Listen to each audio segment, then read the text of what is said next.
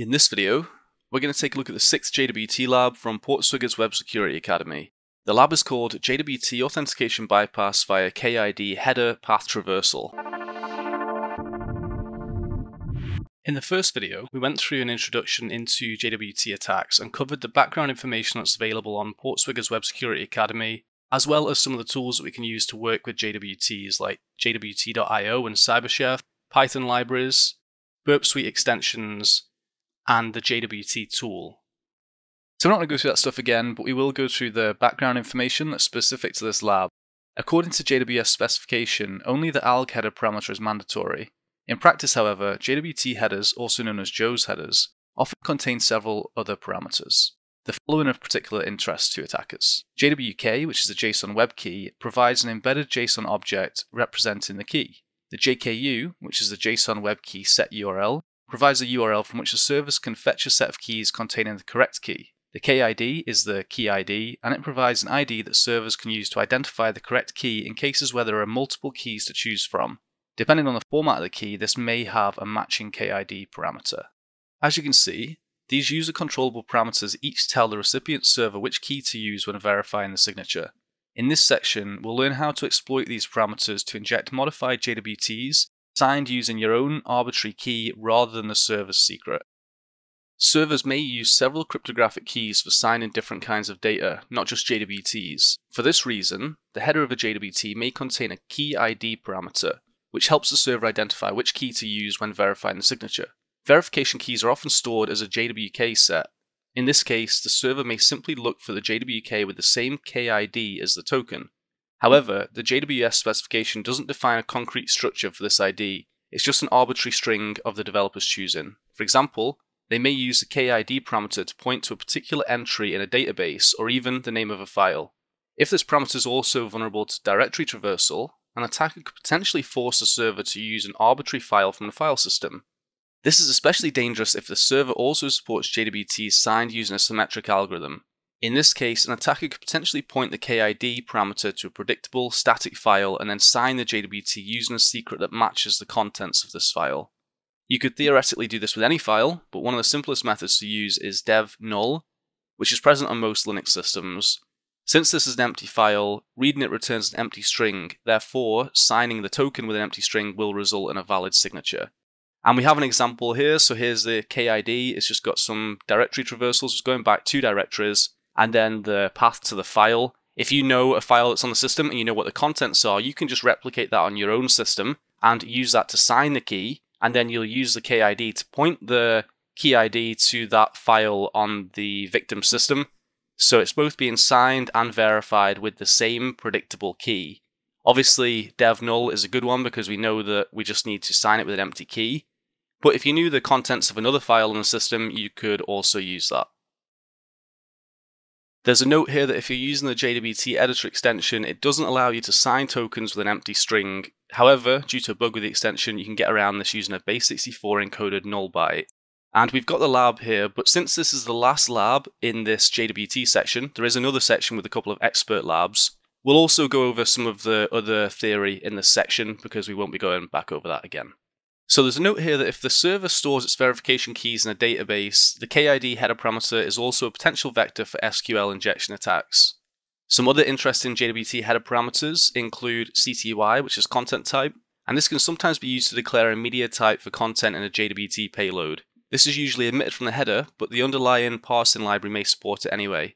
So if you found a way to bypass signature verification, you can try to inject a CTY header and change the content type to text/XML or application X Java serialized object, which can potentially enable new vectors for XML external entity injection and deserialization attacks. You also have the X5C header parameter, which is sometimes used to pass an X509 public key certificate or the certificate chain of the key used to digitally sign the JWT. This header parameter can be used to inject self-signed certificates, similar to how we used JWK header injection attacks earlier. Due to the complexity of the X509 format and its extensions, parsing these certificates can introduce vulnerabilities. Details of these attacks are beyond the scope of these materials, but for more details, check out, and then we've got 2 CVEs to check out. And then we also have this section on JWT algorithm confusion. That's where we have 2 expert labs, so we will move on to that section shortly, but let's go back and solve this lab. So the description says, this lab uses a JWT-based mechanism for handling sessions. In order to verify the signature, the server uses a KID parameter in the JWT header to fetch the relevant key from its file system. To solve the lab, forge a JWT that gives you access to the admin panel at /admin and then delete the user Carlos. And we've been given credentials to log in again with, so let me just open up the lab and we'll go and log in. So we'll go to my accounts and log in as Wiener with the password Peter. We can open up the developer tools with F12 and grab a copy of our JWT, and then we can go to JWT.io, paste this in, just see what we've got. We've got this KID parameter, which is just set to some hex values at the moment, the algorithm, and then as usual, we've got the same payload. We need to change this sub from Wiener to administrator. As usual, if we do that, we're going to mess up this signature. So we want to try and point this KID to a file which is predictable, which we know the value of, for example, dev null.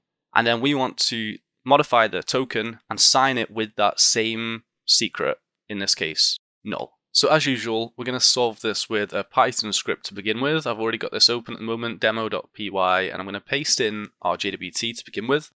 The script is going to decode the token, it's going to update the claim for sub, change that from Wiener to administrator, and then we just need to re-encode it. So to do that, we just re-encode in our same token with the algorithm HS256, and we've got a secret of null, so that's just set to an empty string. And then our headers, we're updating the KID, we want that to be dev null. I just used 3 ... slashes here, maybe it'll depend from system to system, maybe 2 would have worked fine as well, but this should work for us now. So that's it, let's just run the demo script. And we see our original token, we see the updated token, and then we see our modified token. And we can take a copy of this, go to JWT.io, make sure it's all looking good. It is, we've got dev null there. And what about if we go to our lab and just update the token here, refresh the page, and look, we've got access to this admin panel where we can go and delete the user Carlos. However, we don't want to do that just yet. We actually want to go and try and get this working with burp suite, and then we'll do the same with the JWT tool as well. So I'm going to go and set the cookie back to our original one and refresh the page, close this down. Let's go to burp suite, maximize the window. We'll take a copy of the my account request and send it to the repeater. And as usual, we've got JSON Web Tokens and JSON Web Token extension. So I tried a few things here. I don't think this one actually worked for me. Let me change this to ... dev null, and then we'll change this to administrator. And in here, what I would have thought we should be able to do is either set the secret, let's load secret or key from file, and then let's just go to dev null, open. So I was kind of hoping that would be all we needed to do here. Let me try and do send. But it takes us to a login, and if we follow the redirection, it's just a login page. It doesn't have admin or anything. So let's go back and let me try recalculate signature. No, no, no. Okay, so we don't really have any other options there. We can only load the secret from a file. There doesn't seem to be any option to enter in a password. So let's try the other extension. So we've got all of our correct information in here. Let's go to sign, and it says no signing keys have been added. So this is where we go to our JWT editor's keys, and we can do a new symmetric key, generate, and I think this is where we need to set the K to be a null byte. Remember it said that we can use a base64 encoded null byte, so I'm going to go to CyberChef, and in here I'm going to do a null byte. I'm going to convert it from hex, and then I'm going to base64 encode it. There we go, we can take a copy of that. We can go back here, and let's try and put this in here. Okay, that looks good. Let's go back to our repeater. That also looks good, although, did I need to update the key ID there? Let's find out. We'll go sign, say don't modify anything. By saying don't modify anything, it hasn't updated our KID with the KID that was generated, so hopefully that's not an issue. Let's click on send. The problem is it's just going through to login still, so can I go back? Let me go back here. Let's just send this directly to admin. go send, unauthorized, okay, then we go to our JSON Web Token. This should be, okay, sign, send, 200 okay, and look, we've got through to the admin page and we've got the option to delete the Carlos user. Let's just try one more time here as well. If I go and do this again, dev null, maybe if I tick this box, no, there isn't a box to tick, okay. Send. Okay, that does have the option to delete, but I'm not sure whether it's just still using our previous token that we just generated here. If anybody else has a play around with these two extensions, you can let me know. It's quite funny that throughout the labs we've been doing, it seems like for each lab, only one of the two extensions will actually work. But anyway, that's how we can solve it with Burp Suite. Let's go and take a look at the JWT tool. So as always with the JWT tool, we can do this with a few different methods. There's the -T option, capital T for tamper, where you can go through like an interactive wizard. You also have the inject claims option, which is what I used here. So if we just put in the JWT, it just prints out the info. We can do -H to get up the help options, and there's a couple of things we want to do here. So we can either do this tamper, we can do the inject claims, where we specify then values for the header value, the payload value, header claims and payload claims, and we also need to set a signing algorithm or use an exploit. In our case, we'll be setting a signing algorithm to HS256, and then we'll also be specifying a secret. In our case, it'll be a password, which is just going to be an empty string.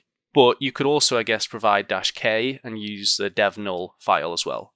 So let's do this again. Let's just put this all together. We've got capital I for inject claims. We're injecting first the header claim, which is called KID, and we want to change the value to // dev null. And then we also want to update our payload claim. So we're going to set the payload of sub to a new value of administrator. And then finally, we want to sign it with HS256, and the password we want to use to sign it is just going to be null. There we go, we run through that. We can take a copy of this. We could run it through again if you just want to see how this looks. And it looks good. There's our administrator, there's our KID pointing to dev null. And let's go back and update our cookie. We do that, we refresh the page, and we have the admin panel. We can delete the user Carlos, and we've solved the lab. Okay, so just a quick recap of this attack. So whenever the server goes to verify the JWT, it essentially looks at this KID header to work out which key is associated with this JWT. And if it's looking for a file, and we put in .. it's going back a few directories and then go into a file that not that we control, but that we can predict. We know what the value is going to be. And in this case, that's dev null, but it could be something else. And because it's using dev null to verify the signature, that means all we need to do is use dev null to sign the token. Hope that makes sense.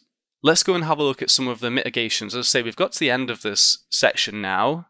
So we want to go and have a look and see what are some of the ways to secure JWTs, and we've gone through this quite a bit throughout the series. I know at the end of each episode we kind of talk about some of the mitigations and best practices, but let's just do it as a final wrap up before we move on to the JWT confusion section, which has 2 expert labs.